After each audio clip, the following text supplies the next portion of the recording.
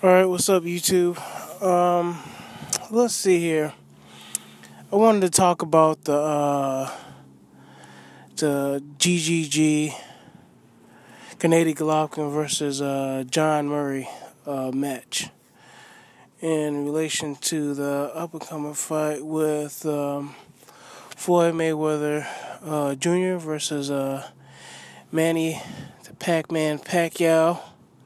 And the whole thing about the hypocrisy, that you have in boxing, nowadays, with regards to people having favorite fighters and fighters, moving up and down, weight classes and stuff like that. And I find it kind of interesting, listen to a couple of YouTube videos and YTBC, the YouTube boxing community, that you had a few guys, making excuses for Gennady Golovkin not moving up in weight and challenging, Andre Ward. He's already, GGG is already considered now. I was not necessarily a unified champion, but recognized as the best in his weight class at 160. Now, for whatever reason, a lot of fights aren't happening, maybe fights with Peter Quillen, just to name one. I can't think of anybody else right now. Maybe at one point Sergio Martinez, but Sergio Martinez has already been knocked off by Miguel Cotto, who's now the linear champion at 160. Now, I don't know whether it has to do with his, promotional team not fronting any money, try to get Cotto in the ring, right along with, Peter Quillen. But obviously, Peter Quillen is tied up right now fighting Andy Lee for the WBO championship belt, which is coming up pretty soon. But at the end of the year, they can probably make that fight happen. But it seems like a lot of people make excuses like, oh, GGG shouldn't move up.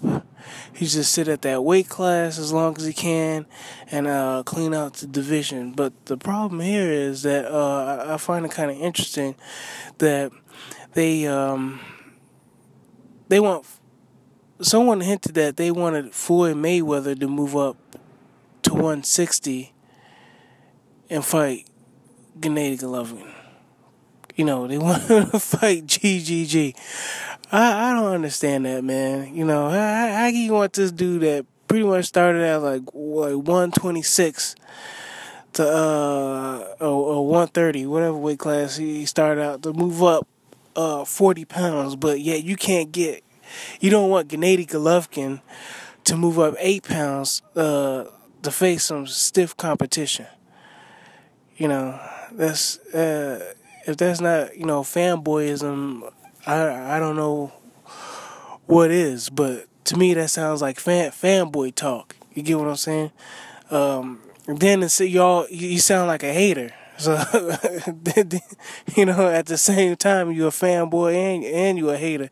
So you want Floyd Mayweather, who's naturally a smaller man, to move up 30, 40 pounds, to fight Gennady Golovkin, but you don't want Gennady Golovkin to move up 8 pounds. That don't make no sense. And then someone had the nerve to, I know the YouTube channel, but someone had the nerve to compare it to a guy moving up to, the heavyweight division, or he compared the heavyweight to Gennady Golovkin moving up. Like, where is he gonna go? Like, that's not even no damn comparison. Heavyweight division is the heavyweight division. It's the top division. It's top tier division. You know what I'm saying? So they no heavyweight can challenge himself except for facing all the top competition in his weight class, because there ain't no other weight class to go to. You get what I'm saying? So there's no facing any bigger, fighters or anything like that. A guy who outweighs you or anything like that, like some throwback fighters used to do. You probably had a guy that maybe weighed 160 was knocking out some guy that weigh like 200 pounds or something like that. Just for the hell of it, because he could. Well, because he had the power actually. But yeah, I don't understand that, man. I don't know how like B-Hop can go up and fight. I even think he skipped the super middleweight division, but he's fighting at 175 right now. So I don't understand why Gennady Golovkin can't do that. You know what I'm saying? Hell, Adrian Broner, everybody wanted him to move up. Not too long ago, people wanted him to move up. So what's up with that? Man. And he's 3-time, what? How many championship belts he got? Like 3? With the possibility of getting 4? So, I mean, at the end of the day, I think people have to, keep them, in perspective that,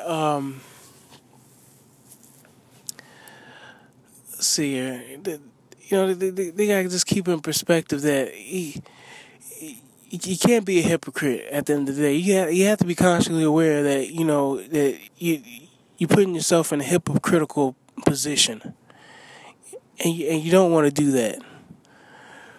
So with that being said, I think everybody, if they nowadays with the alphabet soup, we have all these belts out there, that everybody should move up a weight class, if not 3 weight classes, in order to put themselves on, the pound for pound list, throughout their career. They shouldn't just be in one weight class when we have guys like Sugar Ray Leonard, Roberto Duran, Tommy the Hitman Hearns. I think Tommy the Hitman Hearns went all the way to cruiserweight. But I think there's another guy too. I forgot his name. Oh, jeez. Guillermo Jones. I think I want to say Guillermo Jones. Am I saying his name right? Guillermo. Hell, he started his career off at 147. So, and he's a cruiserweight champ, former cruiserweight champion. So there you have it, man.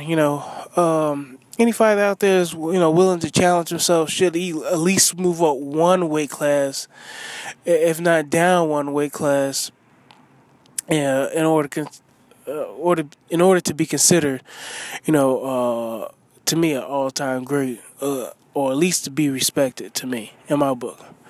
All right, that's all I got. Bye.